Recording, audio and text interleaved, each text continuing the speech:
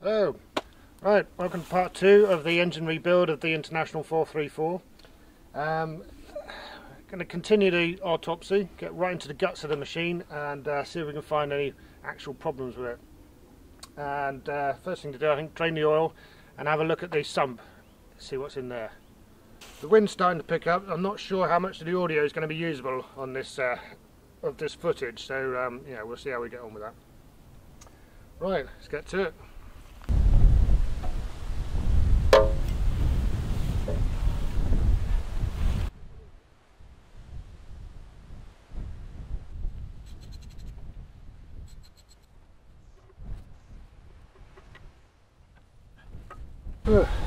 Okay, 1 volt.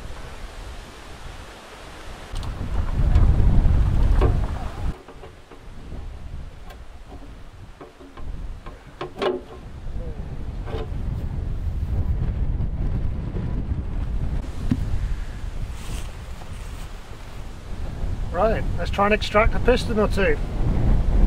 First I'm going to get rid of the engine oil. I've got an oil burner that this will go in, and I'll put on my foundry at some point when I make one. There is a video on the oil burner. God, wind's getting up. Right, let's get rid of this.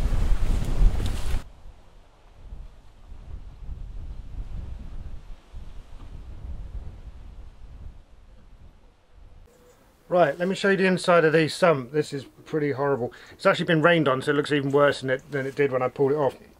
First thing to notice, there's loads of instant gasket here, so someone's been in here already. So what's in here isn't 50 years worth of stuff. And a little tip, when you're using this, you don't have to put on the whole tube. It's soft at the top, and then as my finger goes in, it gets firmer. So you might be able to see I've just drawn a line right through that gunge. I'm not kidding, this is like ½ inch thick in places. As grim as you like.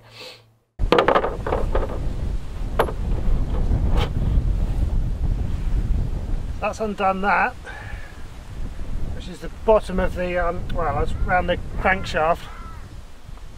Now the piston should poke up and out through the top.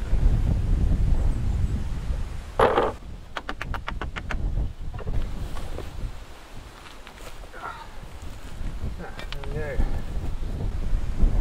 That's the piston. So on initial inspection, the piston doesn't look too bad to my untrained eye. But what happened when I pulled it out, the top piston ring was broken. So that that certainly wasn't helping the compression. And you can see here how coked up it is on top. Although I think I have seen worse. But yeah, that was definitely broken before I pulled it out.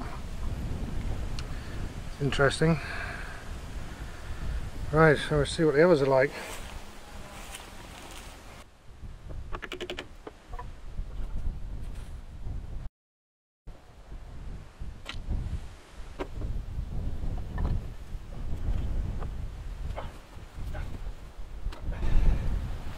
Number 4.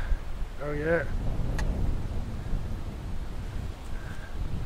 Another broken ring.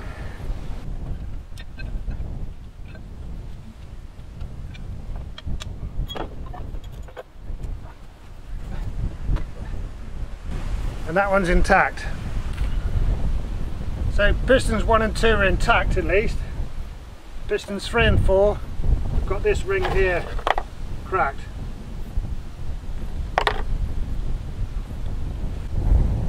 So these shells here are what sits between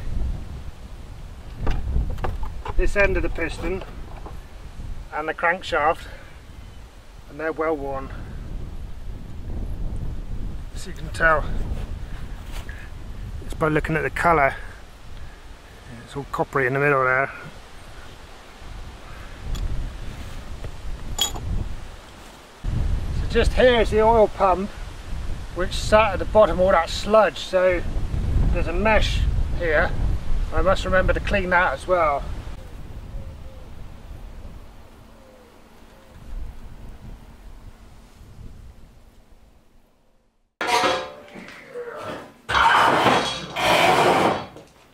Okay, here we are back in the workshop with the cylinder head on the bench, which makes life a bit easier. So I'm going to strip this down, get all these components out, have a look at them and see if they're all serviceable. I think they are. It's actually looking alright, this bit. So far I've needed two special tools. This is one. This is the valve spring compressor.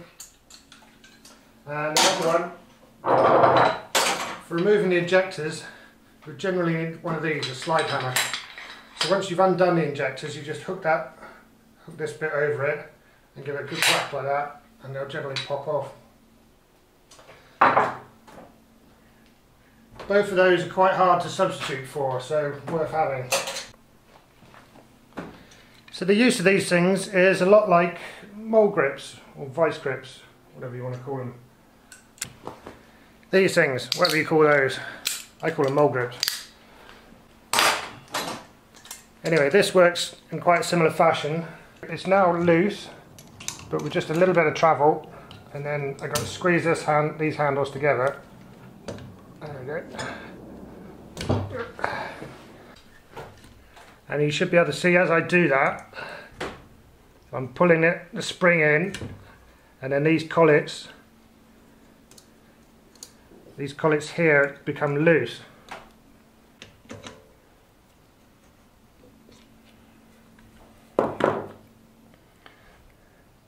So those are the collets that hold the spring in place. Now when I release it,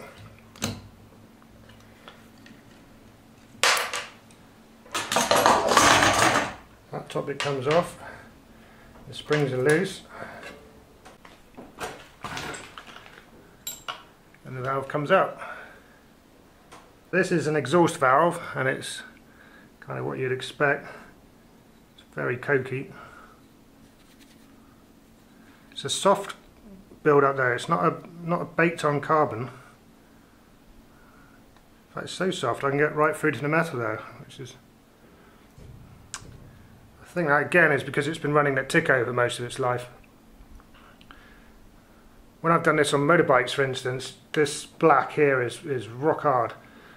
Well, it's literally rock hard. It's baked on carbon, and it takes a lot of effort to get it off. But this is just coming off just with one nail.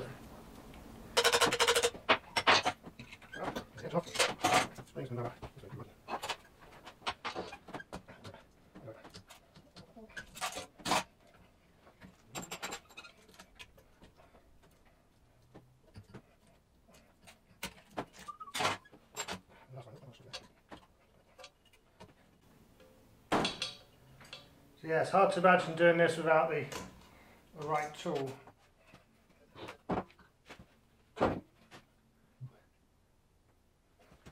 Here we are, a closer look at the cylinder head. It's obviously upside down here.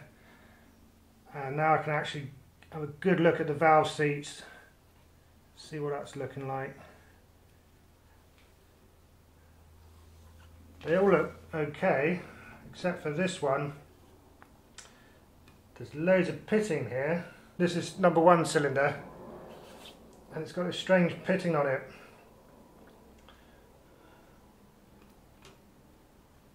I wonder, what would that be? Whether something went in there and bounced around a lot. So I've dismantled enough now that I can tell what I'm going to need to order. I'm not going to order the valve kit because they seem serviceable. So yeah, I'm going to get the engine rebuild kit, another set of bearings for the big ends, and an oil filter. I think that's about it for now.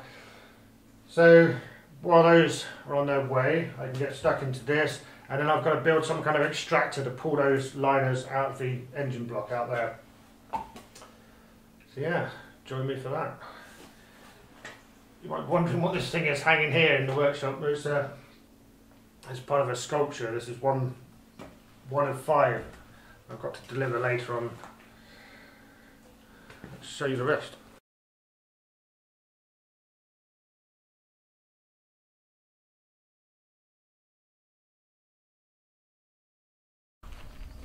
I haven't had that much involvement with doing these sculptures. I've made the spine, if you like, and my friend Celia's actually made these birds.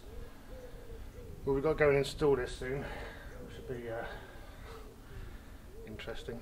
They're all going to be hung from the roof of a shopping centre a long way away.